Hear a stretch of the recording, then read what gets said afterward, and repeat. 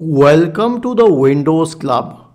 If you encounter Windows Update error with the error code 0x8009001D, Provider DLL failed to initialize correctly, then either read through this article on the website or simply watch this video. I will guide you through the resolutions. The first solution is to run the Windows Update Troubleshooter. Right click on the Start button and select Settings from the menu.